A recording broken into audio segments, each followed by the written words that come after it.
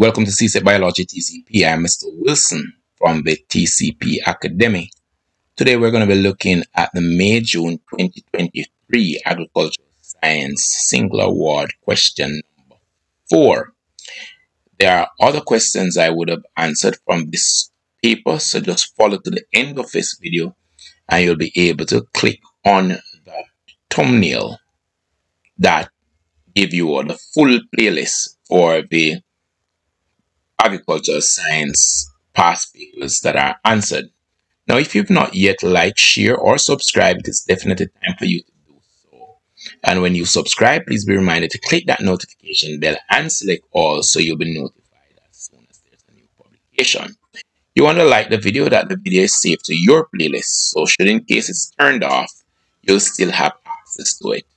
You also want to share this video so more video of its kind will come to your playlist.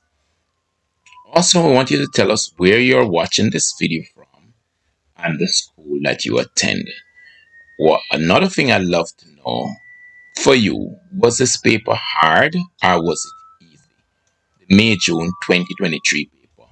Just another reminder, please be reminded that we're doing our marathon and of course our crash courses every weekend up to exam.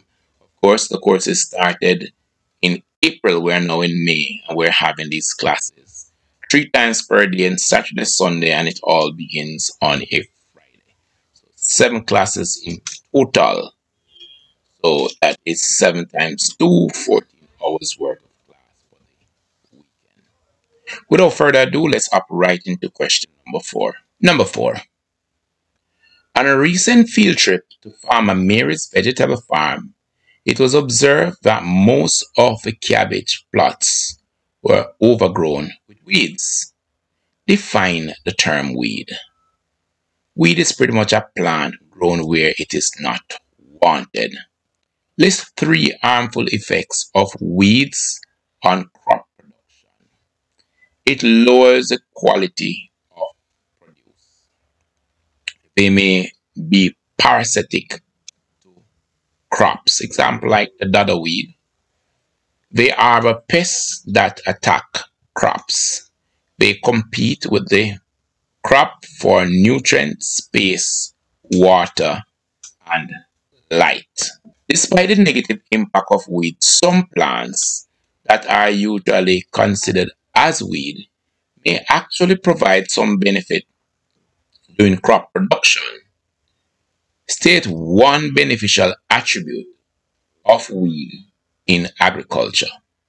A weed may provide nectar for bees, hence allowing the bees to make honey, and of course pollen, and of course wax. So that is going to be added benefit to the farmer if a farmer is rearing bee. And the fact that the bee is attracted to the field, depending on what he has in the field, if it's plants to be pollinated anywhere on his crop, on his farm, then definitely he'll have the services of the bee. Reduce erosion caused by wind and water. So where we would have had bare space, usually there's weed covering it, thus protecting the soil. Able to pull nutrient from deep in the soil that might not be available to our vegetable crop. Because there are some weeds that have really deep root and they are able to pull the nutrient from way down upward into the layer that it can, of course, be accessed by vegetable crop when these leaves fall off and become a part of the crop. Forms home for beneficial insects. So there might be some insects that are probably eating aphids. There might be some insects that are pretty much carnivorous. It pretty much provides an area for them to hide, to camouflage, in order to get those parasites or pests to the farmer. Farmer Mary wants to plant a plot of tomatoes during the rainy season. The extension officer visits the farm and advises her that the plant must be properly supported. So there's 2 reasons why it is important for Farmer Mary to properly support her tomato plants. The support will prevent the fruits from being rot on the ground due to the exposure of the dirt and the water and possible pathogens. It will keep the fruit off the ground and away from possible pathogen. It also allows for better maneuvering in the field. It is also very important to ensure that better quality fruits reach the market. Advise Farmer Mary of 2 cultural practices that she can adopt to ensure that her tomato plants are properly supported. She could employ staking or she could employ trellising.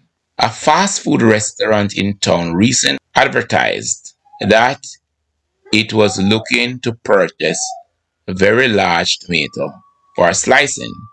So just one other cultural practices that will ensure that the tomato plants produce few but very large fruits. That's going to be pruning. When you prune, the plant will definitely produce less fruit, but the fruits will definitely be larger.